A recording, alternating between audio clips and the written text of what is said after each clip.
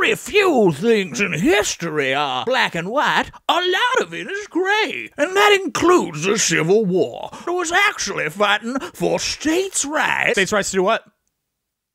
Excuse me, sir? States' rights to do what? What did you want to use those rights for? You usually don't mention that part. I want to hear it. I wonder what you want to do with them.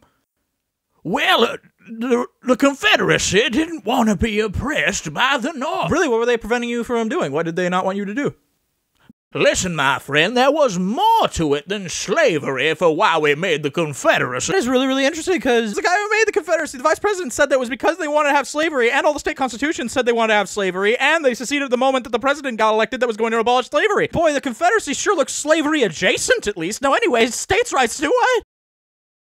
You're ignoring our other concern. Yeah, but among the concerns was slavery, so I don't care, because you deserve it, because you're evil. And slavery is evil. That's a very... You should know this. By the way, could you answer my question, you fucking traitor? States' rights to do what?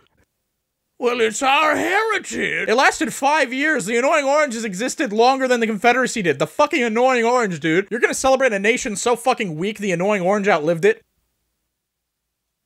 Well, states' rights. Got Douglas. Each Dixie boy must understand that he must mind his Uncle Sam away, away, away. We'll all go down to Dixie.